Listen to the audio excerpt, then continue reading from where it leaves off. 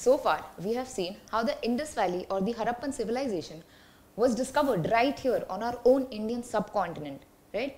This was discovered around 4,500 years ago. 2500 BCE is when it began, and it declined around 1500 BCE. This was right here in our own Indian subcontinent on the northwestern part of India. So now let's find out more about it. So there were people living in these cities, right? Well, take a look at this picture, which has been taken from an actual site which has been excavated from that civilization. Just imagine people bustling around here. So let's learn more about town planning. Let's go on a virtual tour now. So let's see how the houses in this civilization were built. Firstly, there were these citadels which were fortified for protection, right? And in these citadels, there were other important buildings such as the granaries and also the great bath. Now we're going to look at the granaries. This is the granary and this is the great bath. Apart from that, there were also several important administrative buildings that were built on the citadel. Now this is the lower part of town which had well-planned single-storied or multi-storied building. So let's learn more about this now. Firstly, this was the best planned urban civilization in the world. It is even said that it was even better planned than some Indian cities today, which was there during the Bronze Age. This is called the Bronze Age because the metal bronze was discovered during this time. So now, the cities were divided into two sections, the citadel and the lower town. So usually the west part of the city was smaller but higher, and on these the citadels were built. So the citadels were built on higher platforms, right? This was done so that during floods the people of the lower town could go there and protect themselves, right? So on the west side was the citadel. Meanwhile, on the east side were the lower towns. So these lower towns were now divided into rectangular or square blocks by streets, and then each street or each block was further subdivided into smaller lanes. So we can see exactly how well planned these cities used to be.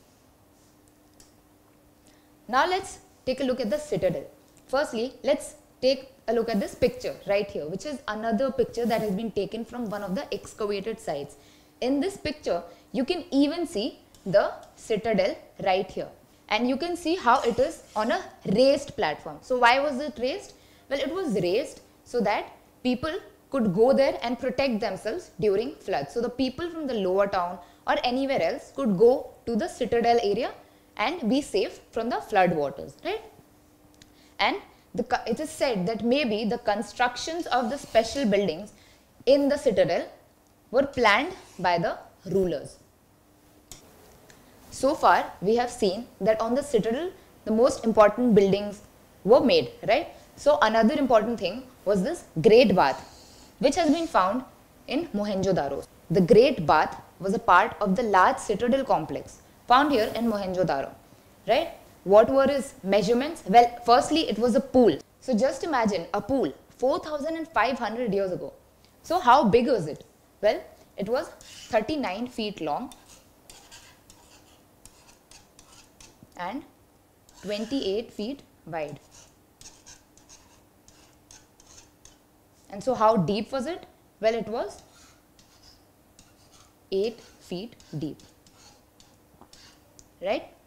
And so this pool was made in such a way that water would not seep through, right? How was it built? Well, take a look at these bricks here, right? Well, they are specially made burnt bricks which were used with gypsum, mortar and bitumen so that the water cannot seep through these pools. Apart from that, what is so great about this bath? Well, it had staircases like this one which you can see here, right? And so people could descend using these staircases. There were also changing rooms all around the bath, right? And so how did people bring water into this pool? Well, the people did not have to do much as there were pipes attached. Pipes were attached to wells which would bring in fresh clean water and there were also drainage pipes. So these drainage pipes would take away the waste and the dirty water away from the pool, and these pools were mostly used for ritual purpose. So this particular construction shows us the engineering skills that were possessed by these people in the Harappan civilization.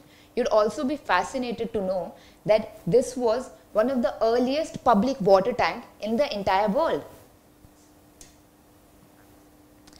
Another important part of the Citadel complex were the granaries. In fact, as many as 6 granaries have been found in Harappa, and the largest building there in Mohenjo-daro was its granary. So why were granaries given so much importance? Well, this was because no one can live without food, right? And these granaries were there to thresh and store grains. There were even ventilation methods so that these grains could stay fresh. And during times of emergency, these granaries were used because they had grains in them, right? So during any emergency like any flooding or earthquake, or in case of a drought, the people in this civilization could always rely on the granaries, right? So this is why the granaries were so important in this civilization. There were also such town halls which served as a variety of different purposes, right? So they were multi-purpose. They were used as an assembly hall, a prayer hall, and a place to hold cultural events. It is even said that maybe the rulers used these assembly halls for different administrative purposes. Now let's take a look at the lower town. This is where the people like you and me lived. So the lower town was divided into rectangular blocks with streets cutting each other at right angles. The buildings here had wooden doors and windows, which you can see in the video, and the houses and shops were constructed on both sides of the road, which you can see right here. Apart from that, the houses were either single or multi-storied, right? So we can understand that even from movies such as this Mohenjo-daro, we can learn so many different facts about history. Now let's take a look at the Harappan houses. Well, most of these houses were planned beforehand, right? And these were made of burnt bricks.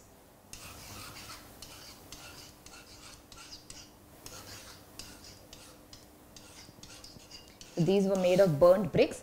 These were built on a higher platform so that they can escape the different problems that they could have faced because of floodings, right? So these houses were usually single-storied or multi-storied, depending on how rich you were. So if you were a richer merchant, you would have a double-storied house, right? So now the houses were built around an open courtyard, which you can see here, right? This is the open courtyard, and the entire house is built around this open courtyard. And the kitchens were usually on one side of the courtyard. These houses had well-sized rooms, bathrooms, and solid staircases, as well as water wells. So the houses had wells inside, right? And these also had windows and doors which were made out of wood.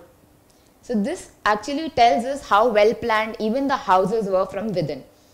These houses also had a drainage system. So now let's check out their drainage system. Now, can you imagine these people 4,500 years ago had covered drains? Well, these covered drains ran along the main streets, which you can see here. So this might be one of the main or the larger drains, right? So these were attached to drains from within the houses, and these houses had sloped floors in their kitchens and in their bathrooms so that the wastewater can easily reach the main drains which were there along the streets, right? These drains also had manholes, which we even have today, for inspection and cleaning at regular intervals. So from that we can actually understand how much importance was given to cleanliness even back then. Another important city was the city of Dholavira, which was there on the run of Kutch, located on Khadir Bait. This can also be known as Khadir Bait. So let's find out more about the city. So there was fresh water, fertile soil, and an open area for public ceremonies in this city. Why was this city so important? Well, you see, unlike the other cities of the Harappan civilization, in which the cities were divided into two parts, Dholavira was divided into three parts. And each part was surrounded with massive stone walls with entrances through gateways. So this city must be really important if it was this well protected, right? After this, another important discovery was also made in this city, which was what? Large letters of the Harappan script that were carved out of white stone, which you can even see here on this image. And this is called the Dholavira signboard. Why is this so important? Well, you see, before this, the Harappan script has only been found in smaller objects and small sculptures. So this was, in fact, a very big deal and a very important discovery for this city. The cities also had fire altars, right? So this fire altar, which you can see here, has been found in Kalibangan, and this one has been found in Lothal. Even today, fire is used in different ceremonies, right? So we can say that this dates back from the Harappan times, and in these, sacrifices may have been performed during that day and age. So from all of that, we can understand just how well planned the cities were. In fact, some people say that they were better planned than some Indian cities today. So that definitely speaks volumes, right? Now these houses or all the buildings, even the citadels, were built using burnt bricks, which were laid in an interlocking way, because of which some of these buildings have survived the ravages of time. And we get to learn and see many different things or many different aspects of the Harappan civilization because of these buildings. Don't forget to subscribe to our channel and hit the bell icon. You can also register for free on DeltaStep.com or download the DeltaStep app and get easy access to more than 5,000 amazing videos as per your school syllabus. Master each topic with our adaptive practice technology.